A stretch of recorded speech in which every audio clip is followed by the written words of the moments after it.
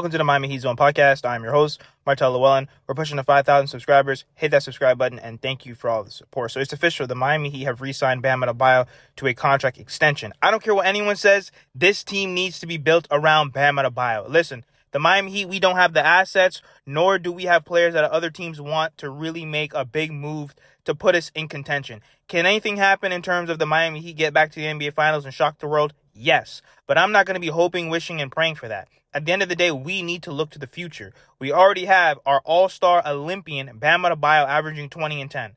Okay, he's the best. He is honestly probably top 3 big man in the NBA. 6'9", 255 pounds at 26 years old. He's the best defender in the NBA, and he can give you 20 and 10. What more do you want out of a guy?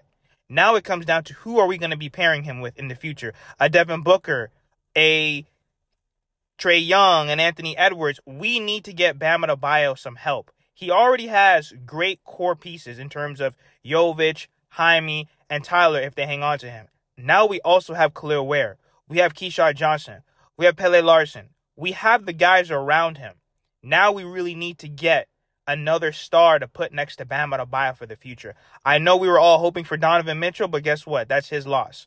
But I am definitely looking to move forward with this Miami Heat team. Is it going to suck to lose? Yes. But sometimes you have to lose to win. That's how we got D Wade.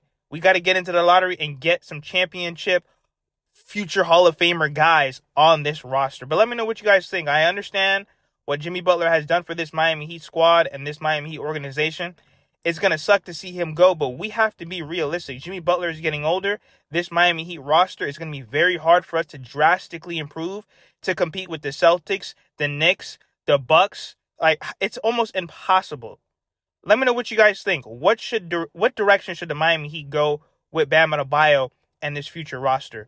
Let me know what you guys think in the comments. Like, share, comment, subscribe as we continue to push to 5,000 subscribers.